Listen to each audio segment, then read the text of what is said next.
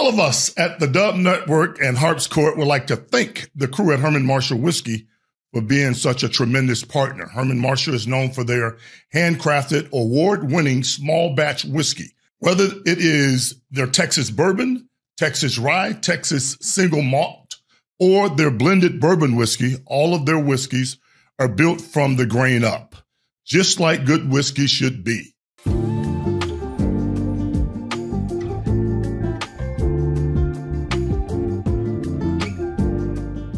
Hello again. Welcome to Harp's Court. I'm your host, Derek Harper. My co-host, Mark Aguirre, is probably stuck in Chicago somewhere in the cold, so we'll move on. But I'm privileged to have a very special guest, an old friend and an old teammate, Mr. John Starks, better known as Pinky. How you doing, John? What's up, Harp? You doing okay? I'm doing great, my man. Okay. You know, unless you've been on a rock somewhere, Brittany Griner made the news again today. Everybody knows her story. But I want to get your thoughts, John, on her being released from a Russian prison after being there since last February. Give me your thoughts on that to start off. Oh, man, that was a devastating, obviously, event and tragic for her, obviously, getting locked up over there in Russia. And to be able to have to go through something like that, I couldn't imagine being in that position. And, you know, you just wish the best for her, and hopefully that she maintained her mental health, you know, while she was in there. You know, but it's great to see that she's coming home. That's the most important thing. I know a lot of people was, you know, praying for her and fighting for her over here. And it's great to see that they was able to get it done.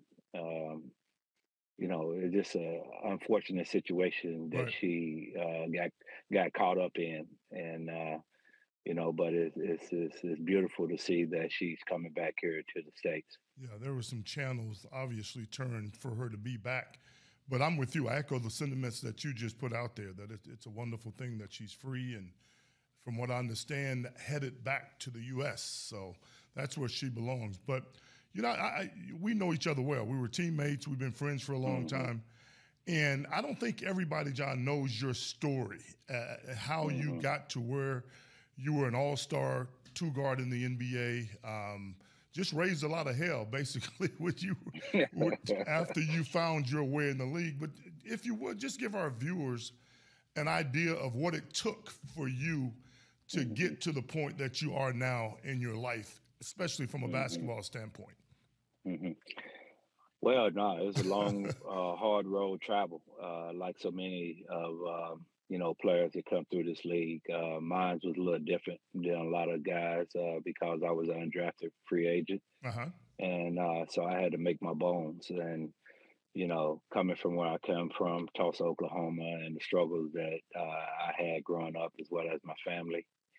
And, you know, being in and out of college, a couple of colleges before I landed at Oklahoma State, and saw opportunity once I got there that I was on a bigger stage, and I knew I needed to make the most of it. And I was able to do that in 1 year. Got looked at by Coach Larry Brown, who was at Kansas at the time. They were just coming off a national championship season that year with Danny Manning. Yeah. And he ended up taking the job at San Antonio Spurs, and that's where I got my first start. I didn't even know that.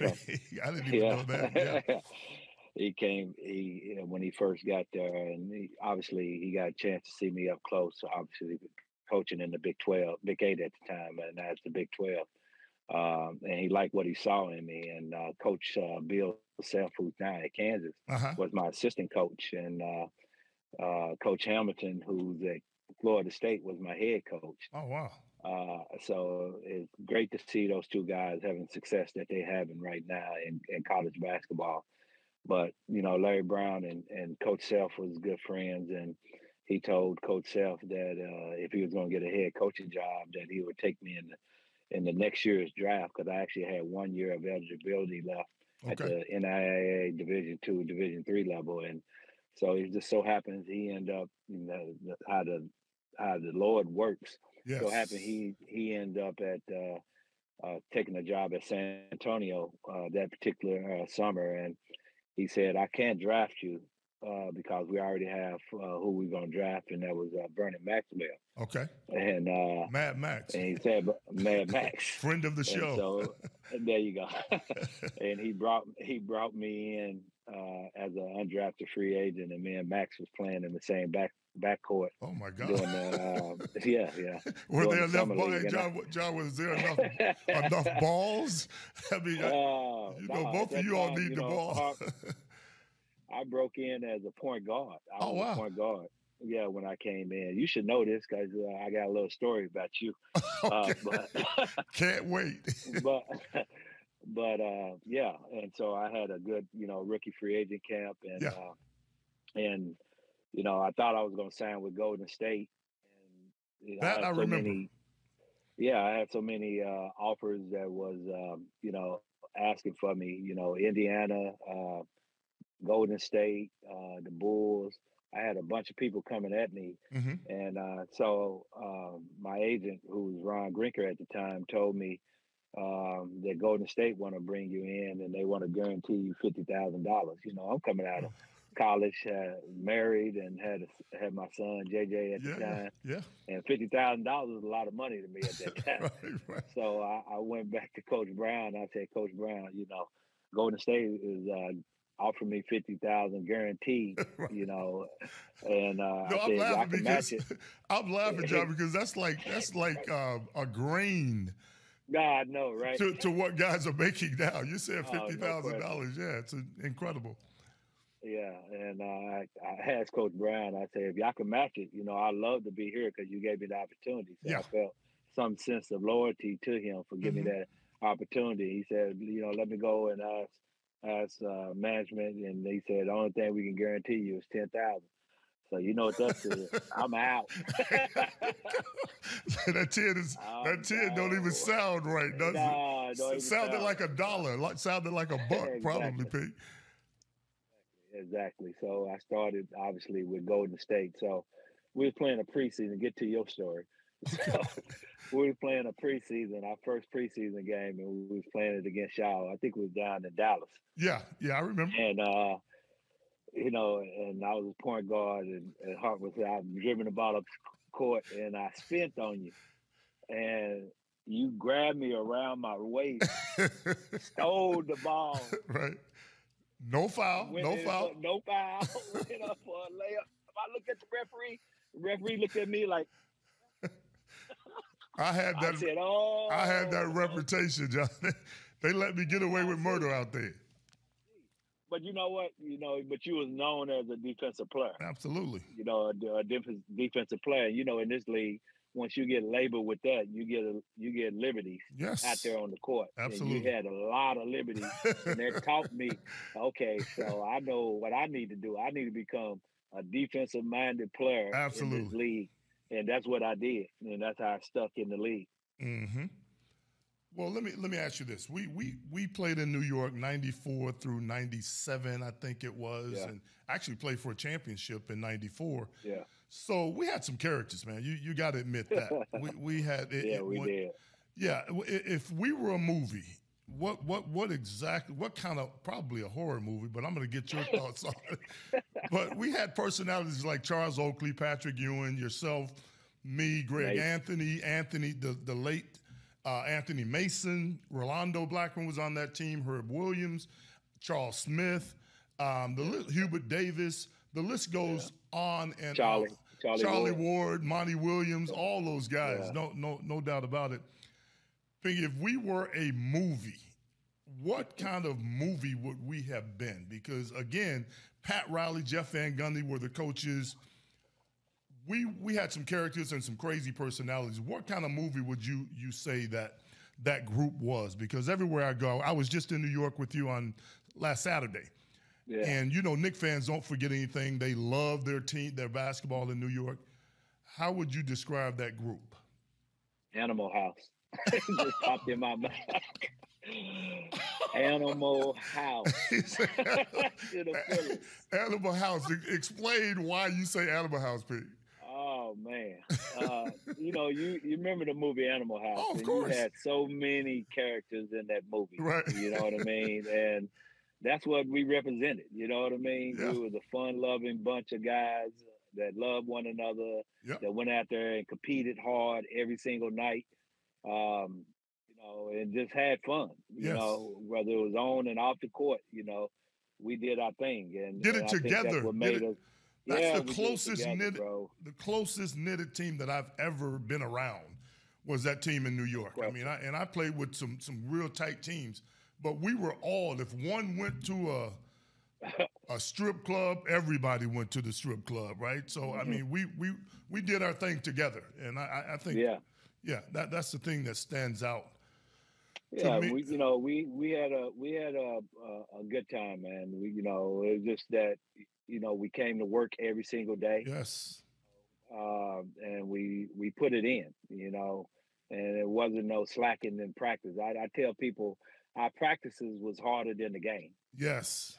The game that was like a relief, Hmm. and then because you know how Rouse was, we had some I'm gonna some get to long Coach Riley. practices. I'm gonna get to Yeah, Riley. yeah, we had some long practices, man, Yeah. and but you kind of appreciate those practices now because you see it from a team aspect Hmm. on execution that you're not seeing in today's game as much like we was back then, and you appreciate them now. But you going through it, you didn't appreciate You it as hated it much. going through it. No Yeah, question. yeah. No question about it, man. I had Oak on the show, and you and I know Oak very well, right? Hmm. Describe Charles Oakley. You better not say anything wrong because you know Oak will find you. He's like that guy on the that's my Equalizer. that's my dude, That's man. You know mine too. But that. describe Charles Oakley to the viewers, man. What Oak was about when it comes to handling his business as a player. Yeah. Now Oak was all business, period. His work ethic. Oak can go hang out in the club all night and Yeah, I do be the know. first one be the first one be the first one in the gym in the morning, Right, lifting, getting the sweat in, and right. and come get you 110%. That was him. He was just a beast. Always had your back, no matter what. That's what you appreciate Hmm. about him. He was obviously our enforcer on the team, and Yes, people sir. knew that, and opponents knew that. That I had the liberty to do whatever I wanted to do, and you had the liberty to do whatever you want to do out there on Yes, the sir. court because you knew you Yes, had sir. this beast behind you, He would backing he you would up. pull if you're beefing with a big guy, he would pull your little ass out the way, Yeah, exactly. Let and me he's handle this. let me handle the big dudes. Yeah, Yeah. exactly. Hey, would you But he go ahead? I'm sorry, John. I just said he just had a great work ethic. You know Mm-hmm. what I mean? And obviously he was limited from a standpoint that he wasn't a guy that jumped at the gym. Right. But he was always amongst the leaders in rebound because he had an art to that. You know what I mean? Yes. And he knew how to get in there and position himself. And he read the ball when it was coming. When you shot the ball, he knew where it was going to come off the rim. Yes. Those guys, he was like for Dennis Rodman in that aspect. Yep. Those great rebounders like him, they just had an art into how you rebounded, and probably was one of our best, show guy on the pick and roll, which they don't do that now. Oh, Oak he was used to get out incredible. on that pick. He was Incredible, incredible. No, right? yeah, he was incredible. There's no doubt about it. Yeah. I mean, I loved being in a pick and roll situation with him because I knew, John, all I had to do was to just keep coming over that screen, and Oak was going to slow guys like, Rod Strickland, some of the better point, Yeah. Kevin Johnson, Tim Hardaway, and all of those guys. I know he was going to show long enough for Yeah. me to get caught up with those speedsters and those quick guys. And in my opinion, John, and tell me how you feel, I think Patrick Ewing was somewhat underrated as a player. Your thoughts on it? Oh, no question. No question. Obviously, I got a chance to play with him for 8 years, Mm-hmm. from 90 to 98. Mm-hmm. And you got a chance to play with him for 3 years. Yeah, 2.5, 3 years. And the work that he put in every single Mm-hmm. day to come out there and play, whether he was injured, he would still take the court. As many days that he probably shouldn't even been out there on the court, but he felt a commitment as a leader of the Knicks, as well as a commitment to the fans and that organization to come out there and give 110% every time he stepped out there on the court. Mm. Had a heart of a lion. You know, he could do pretty much everything out there on the court. He, Mm-hmm. you know, even develop a 3-point shot. As you know, we used to shoot those during practices and stuff. Yep. And you know, a hell of a low post player, great defender. You know, he gave us the liberty of getting up on our man and playing aggressive because The backup knew was there. that you had him. Yeah. He was back there along with, you know, Oak Mace and all those guys. Yeah. You know, Herb Williams even. You know, so you know, you can't say enough about what he brought to the organization, and he went out there and led by example. Yeah.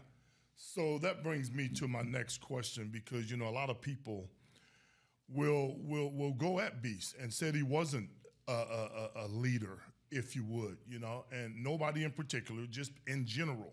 Yeah. I think people didn't really see and respect Patrick as the kind of leader that he was. So, in your opinion, what kind of leader was Patrick Ewing? Because there are guys that lead by example, right? Some guys do all of the things that you just acknowledged that Patrick did, and then other guys just have a knack and an air about them that really breeds leadership.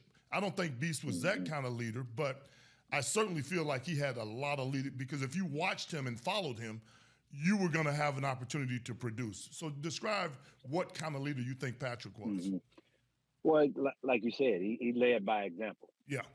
In the way he worked every single day, you come to practice, the way he worked every single day, getting shots up before practice, getting shots up after practice. When he had to be vocal, he would be vocal. But he was so focused on going out there and making sure that everybody was ready to play. You know what I mean? He wasn't a guy that you would say going, talk all the time, but when he needed to say something, you listen. You know what I mean? Right, like right. E.F. Hutton. Right. So right. that's who Patrick was, but you appreciate, the commitment that he put in every single day and the way he worked, and you wanted to come out there and follow his lead in that aspect. I got to talk about the late the late great Anthony Mason, one of my favorite guys, and Mace better than most people know him. Describe him. Describe his personality. He got kicked off of the team a couple of times. I mean, Mace was Mace. Mace thought he was a point guard, a small forward, a power forward, and a center. Describe Anthony Mason, man, in your thoughts as a player and a person. Yeah, Mace was a great person. You know what I mean? He had his beef with people, but as far as the heart that he had for people was incredible. Fun-loving guy, as you know. Like you said, he felt that he could play every position out there on the court, and he basically did. Yes, he did. You know what I mean? I got a As story big as for he you when you was finish. and the handle. You know what I mean? He Yeah. thought he was the best shooter out there on the court, the best passer. And couldn't shoot a lick. He couldn't shoot a lick. And he was just special, man. Mace was a good dude, man, a good soul. And I miss him, Absolutely. and I can't say enough about, his commitment to New York City and what he brought to New York City. He embodied everything New York City was about, toughness, the fight, the heart, you know what I mean, the grind. Yes. That was Mace. So listen, John, we played the Rockets in '94, and everywhere I go, that's all New Yorkers want to talk about. I mean, I can be in the airport, I can be on the golf course, and when people see you, they start talking about that team, that '94 team that was #1 in the Eastern Conference, faced the Houston Rockets in the finals. If you remember the O.J. Simpson situation with O.J. in the white Bronco and all of that kind of stuff. So that's what I think about when I think about that particular opportunity to win a championship. What do you think about when you think back to that opportunity that we had in '94? It was a great run. we, put in a lot of effort over the 3 years until it Yeah. took for us to get there until you Yeah. came there Right. and helped lead us to that finals. Mm-hmm. And to be able to have that opportunity to play for a championship was just the greatest thing because you dream about those Damn right. opportunities. Damn right. It was a great series, a hard fought series. Um, they stole game 3. I think if we would have got game 3, I'm sorry I'm that asking you series. this question because I'm about to get emotional sitting up here thinking about game 3. Yeah, Damn. they stole game 3. I Yeah. think if we got game 3, we would probably closed it out in New York. But you know, they, Sam Cassell hit a big shot, Damn and sure they did. And pushed it to knowing that they were going back at least to Houston.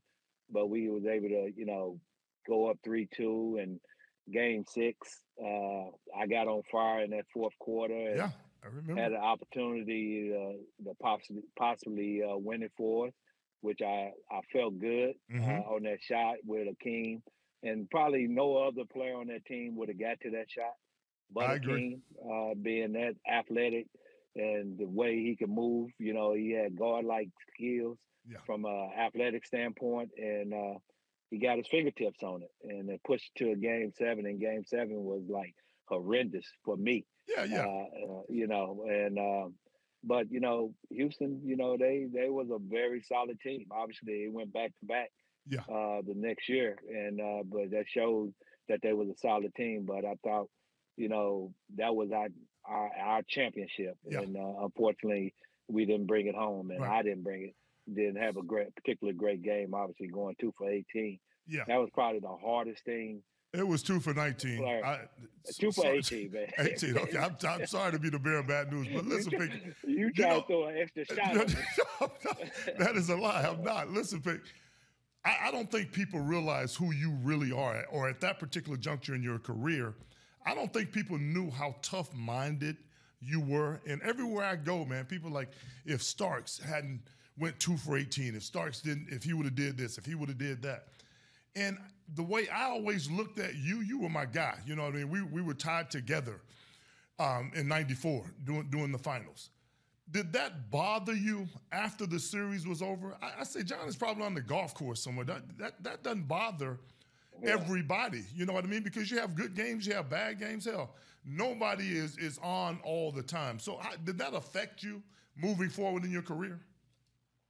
Yeah, no, it was hard. I had to deal with it during the summer, Yeah, yeah, and yeah. Of course. and I had to go through that pain and that suffering that you go through in order Yeah, to understand, why. You know yeah, what I mean? Why yeah. you go out and play that way. I had to deal with that from a mental standpoint, and I was like down. I really was, and I had family around me trying to console me Yeah, and what yeah. have you. But I had to deal with that self, from inside here. You know what I mean? And Right, right. I was like had to go and look at, and a lot of great players had bad game 7s. Yeah, Magic Johnson. You can go through the list, but absolutely. they was able to bounce back and go on to play for another championship and win another championship. Hmm. And unfortunately, I never got that opportunity to Yeah, do that. But I had to like draw upon, everything that I went through growing up and getting to this point in my life damn right. in order to get through that. And I couldn't let that destroy me because I seen the tragic stories of, athletes, whether it's in football, basketball, baseball, whatever, let that one particular moment define their lives Absolutely, and never absolutely. return back to being who they are. I went on obviously to become six man of the year after that Hmm. and went on to have a successful career following that. But it took some time for me to get over that. I had to really put that in a box Yes, and keep it there. You know what I mean? I think about it, but I'm not gonna let that define that's right. me and destroy me because I know that I'm a much stronger person than that. And plus, I had a wife and children to That's take right. care of, and I can't let that one moment Hmm. destroy my life because it would destroy them.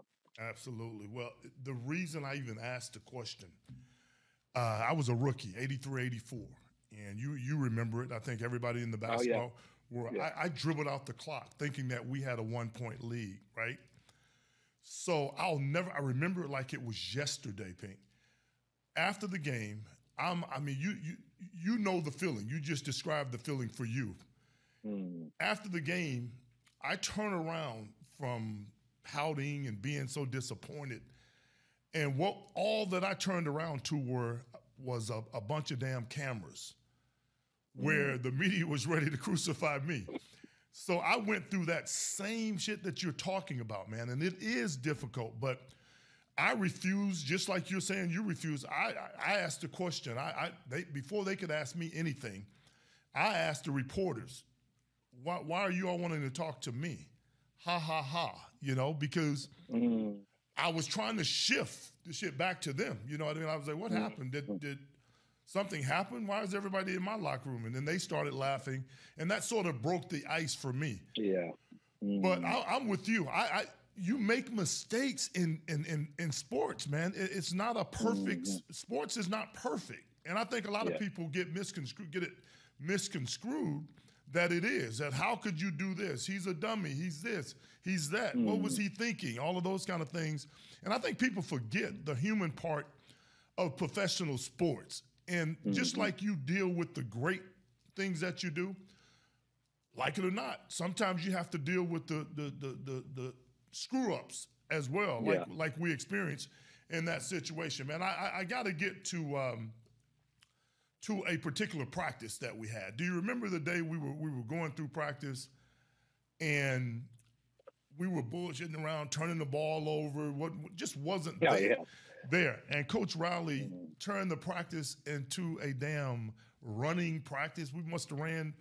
I don't want to bullshit. How long do you remember us being just running up and down the damn court with the balls It, back up in the damn equipment room? it, Incredible, man. nah, it was a minute. I mean, It guys, was a stop. minute. I think Yeah, Herb, I think Rolando Blackman, I think they stopped. They stopped running. They said the hell with it. They're not going to. Do you yeah. remember that? Do you remember that Exactly. day? Yeah, I That remember that. I remember that crazy practice. day, man. Yeah, yeah, yeah. That was crazy. Rouser had some days like that.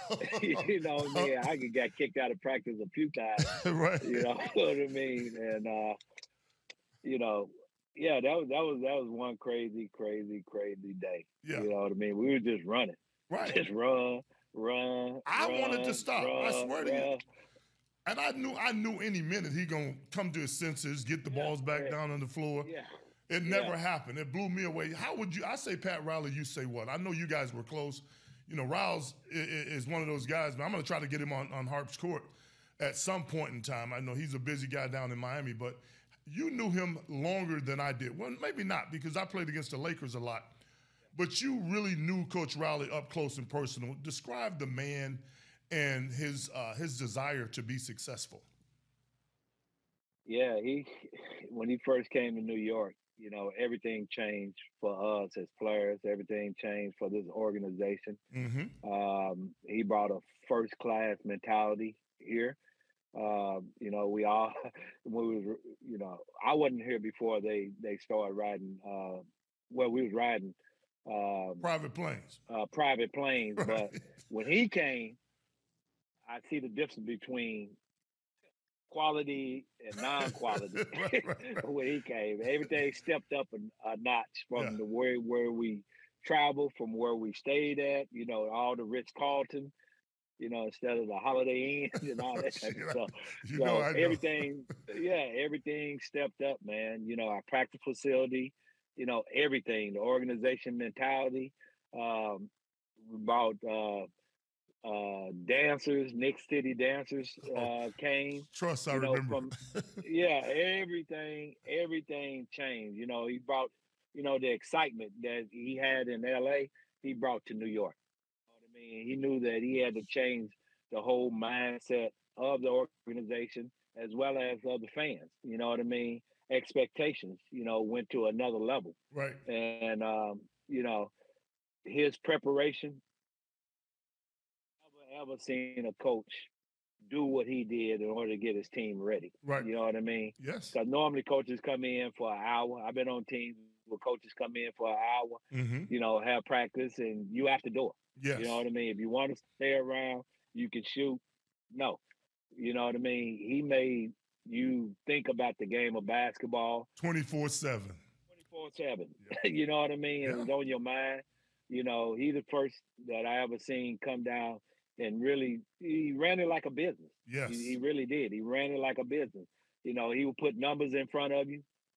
You know what I mean? Oh, You I have remember. You remember? what was you doing? Yeah.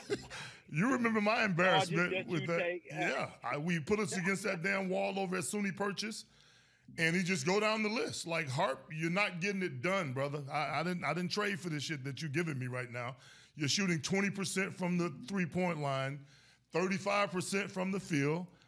Yet you have the audacity to be pouting when you're not in the game. Do something, and I'll put you on the damn floor. But I mean, one of my favorite guys. You got any stories that you can share that blew you away when it comes to Coach Riley? Oh man, yeah, you got a lot of them. Round. Well, this is like a funny story, Right. and so I think you was there. Yeah, you was there. Yeah. So around before the game, he got his whole demeanor, his speech ready for us and stuff like that. I'm laying on the floor, I'm stretching, he's Right. deep into his speech and getting us pumped up, getting us ready, and I made this one move and just came out of it like this big old loud fart. He's in the middle, he stopped at me. Get the hell get the hell out of here. Hey, He yeah. had so many ways to get us ready. Yeah. I Yeah. remember the one story about the scorpion and the frog, and he told us about the scorpion wanted to cross the river, and he wanted the frog to give him a ride, right? Right. And the frog, the I frog remember. said, the frog said, "No, you gonna sting me." And the scorpion said, "Why would I sting you? We both would drown." Right. And so he said, the frog said, "Yeah, that makes sense." So he jumped on the frog back halfway across the river. The scorpion stung him. The frog looked back like, "Why do you do that? So we gonna die." Well, it's just my nature. To go out there and play like we play every single night. Yeah. Play like our nature. You Well, know what I listen, mean? makes a lot of sense now for sure. Do you remember Yeah. when we were in the semifinals against the Pacers, right? Game Mm-hmm. 7, if we won, it was 3-3. If we won, we went to the finals. So Rouse was again into one of those Navy Marine speeches, remember? Yeah. Yeah. And you could hear paper and shit rattling and just so much going on. And it was Oak over in his locker room, just antsy as hell, couldn't sit still. And Rouse finally got on. He said, "Oh, what the hell are you doing? What's going on? What the hell what are you doing?" Is what Rouse said to him. And I don't know if you remember this or not, but Mm-hmm. Oak stood up and said, "Man, fuck that speech, man, because if we're not ready to play now, we going to get our ass kicked." You remember? I asked Oak said, "What the hell what you mean, man? If we ain't fucking ready to play now, we're going to get our butts whooped anyway." So the hell with that speech, man. Bring it in. We brought it in on Coach Riley's one of those speeches, and we went out there and won the game. But Yeah. just a very weird and bizarre moment. We had a lot of good times. So, Pink, let me go off the court a little bit, man, with you, because I know you're doing big things in business and everything else, but you're an ambassador for the Knicks. And what is that like? Do you enjoy interacting the way you do in New York as an ambassador? Yeah, no, I enjoy it. It puts me amongst the fans. Yeah, It's a great role for me with the organization. Um, I'm a easygoing individual. of course. I like being around people Mm-hmm. and I like interacting with people. And New York fans are like the greatest fans ever. You Yeah, know what I mean? They love their basketball. They love their legends. Uh, like what's the saying? Once a Nick, always a Nick. Always a Nick, You baby. know, That's we real. again we didn't have guys that play for us 1 year and come back. Right, He was there for even if you like stepped in the door and right. stepped back out the door. You know, once They you known consider as you a a Nick, Nick. Yeah, exactly, and fans appreciate that. You know, they absolutely. appreciate the former players being around and things of that nature, and it's great to see that you are still um, at the top of their list as a player. You know, I feel grateful to be able to have played in New York for the time that I played in New York and had the success that we had as a team, and fans appreciate that. You feel it when you come back here, Of and course. you know Love it. they love you. You know what I mean? And that's New York. And so I've been fortunate enough to be with this organization since 2004. I didn't know if I was going to be here that long, and I was able to have a great career, and stay in the game of basketball and be around the game of basketball. Pink, listen, I the dunk, the dunk, the Yeah. dunk. That I mean, that's everywhere you go. You go to the train station in New York, you see John Starks dunking over Horace Grant, and those guys looking up at you flying. What did Hmm. that do for your career? What did that do for you? Man, Harp. When you do things in the game, you don't think about that. Right. All you doing is trying to win. Yeah, You know what I mean? it's what you And do. is what you do. And that play right there put me on the map, and I didn't even know it. Because I didn't dunk on a lot of guys, Right. in my career. I You can't know what say I that. mean? I can't say that. And I tell people, that's probably my most famous dunk, but the one that felt the best when I dunked on Mark West, who's a 7 footer. Yeah, yeah. You know what I mean? That's my guy. And We got that drafted here together, Mark West and I. yeah, Yeah. yeah. And when he see me and I see him, I just look at him like I know. So, but that felt the best. But that particular play, obviously, it was in the playoffs, and it was against the Chicago Bulls and Horace Grant, and Jordan got in the picture and made it look good. And I tell people if that happened in the United Center, it's just another play because it was in the Garden and because who it was against Yeah, is what made that so special. And you get moments like that in sports. yeah. You know what I mean? Where you catch somebody in an iconic moment, and I was able to, you know, catch Horace Grant as well as Michael in the picture, and people still to this day.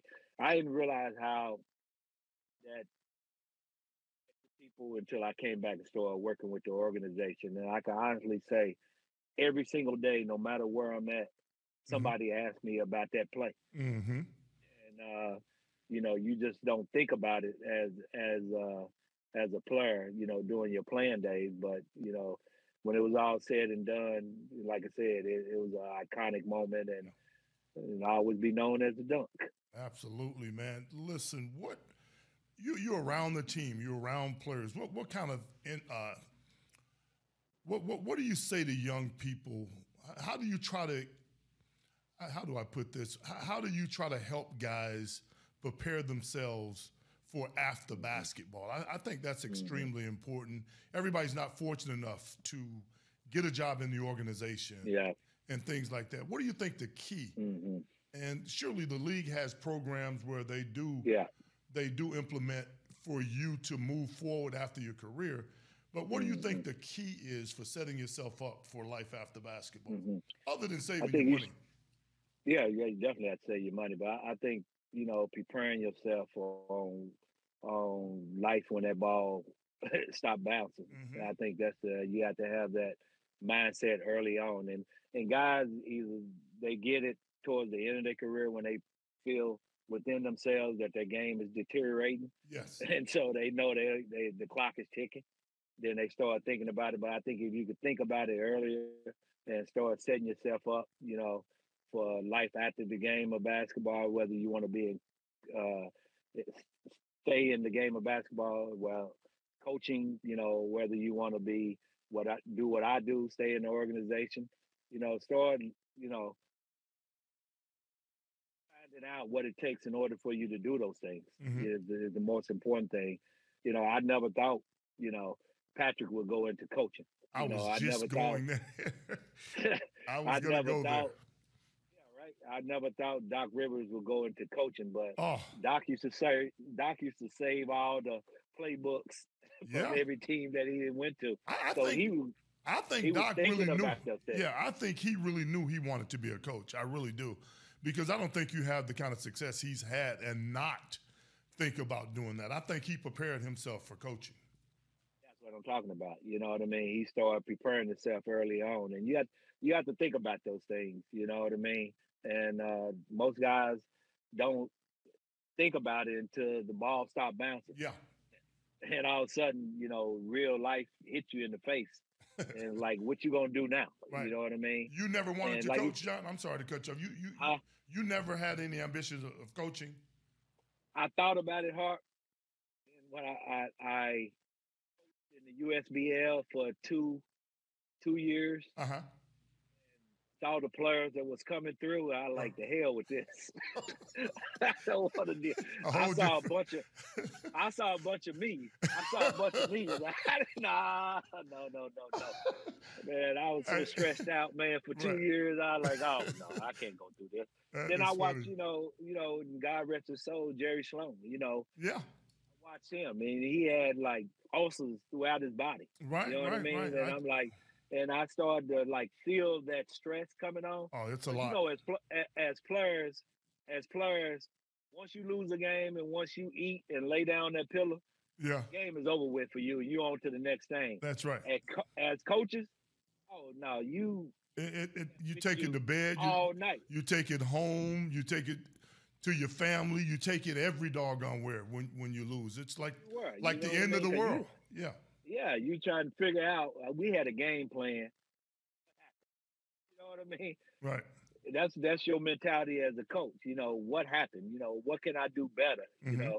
And as a player, we just like we on to the Yeah. Of next course. game. Of course. Who had the biggest impact? And I'll get you out Yeah. of here on this one. Who was the most influential person in your life and in your career? Well, the most influential person in my life probably was my mom and my grandmother. Why is You that? know, 'Cause I watched them struggle, man. I watched them try to feed seven kids with nothing.